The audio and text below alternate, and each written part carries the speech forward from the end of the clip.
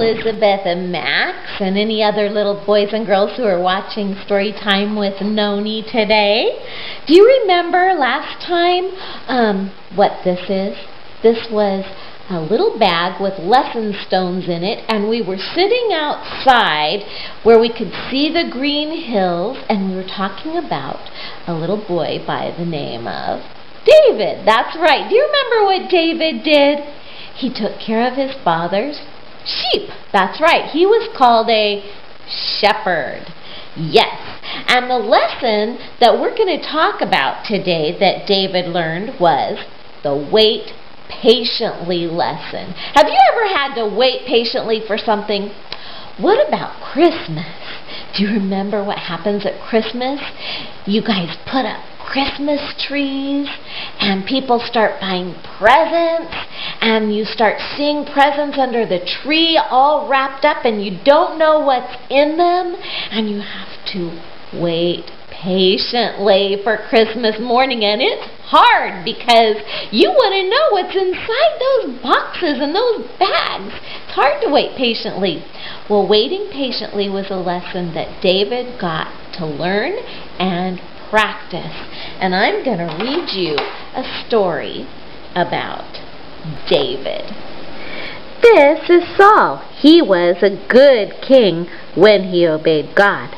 But one day, Saul stopped obeying God. And so, God told Samuel that he wanted a new king for his people. God told Samuel to go to Jesse's house. Now Jesse had 8 sons, and God wanted one of these sons to be the new king.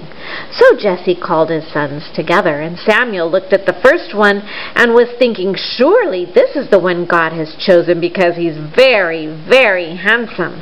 But God said, no, you're thinking about what he looks like, but I am looking at his heart. So Samuel looked at Jesse's sons one by one, and God had not chosen any of them. Do you have any more sons? Samuel asked.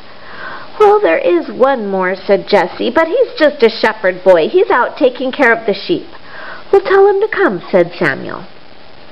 When he came, God said, this is the one. And you know what his name was? David. Samuel told David that one day he would be the new king. Well, boys and girls, I can just imagine all the questions that David must have had. Like, if I'm chosen to be king, do I get to go to the palace right now and become king? And I can just imagine Samuel saying, no, David, I don't know when you're going to become king, but I know God has chosen you. You're going to have to wait patiently. And that was something that David had already practiced. So he knew that he didn't need to grumble and complain or make it happen.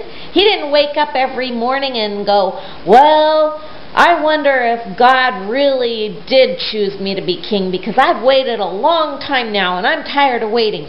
No, David had already learned to obey God and to trust Him, and so it made it easier to wait patiently. And you know, the most important thing is that David loved God, and so he was willing to wait for God to do what God had said he would do. And so, boys and girls, next time you're in a situation where you have to wait patiently, think about David. Think about the lessons that he learned. Love God, trust God, obey God, and wait patiently. All right. I love you, and I will talk to you later next time on Storytime with Nonie. Bye-bye.